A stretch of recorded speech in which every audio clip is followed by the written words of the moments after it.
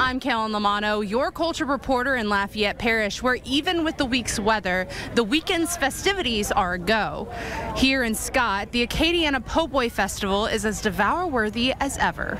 Within minutes of arriving at the Acadiana Po' Boy Festival, I meet Sal Sinceri, a visitor to the city of Scott. I'm from New Orleans, and I'm just thrilled to be here in Scott, Louisiana, enjoying a Po' Boy Fest and being back with a bunch of my friends. Something to know about Sal is that he has an oyster business in New Orleans and is a little disappointed to learn about something missing from the Acadiana Po' Boy Festival. And so as the oyster guy, what was the thing you came here looking for?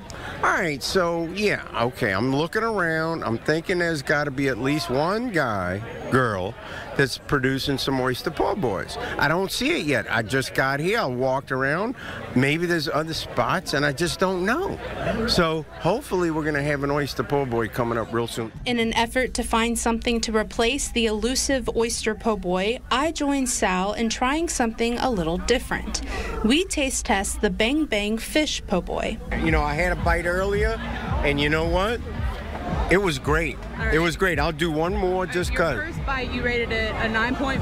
9.1. Second bite might be a 8.2, might be a 10.5. Right. You know, you go overboard. All right, here we go.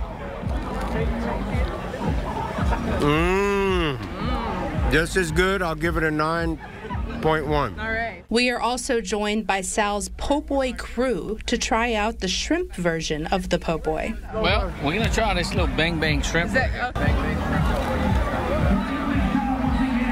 All right. That's good. 8.5. 8.5. And while it may not have been an oyster po' boy, Sal sure seems to enjoy it and sets off for his next bite.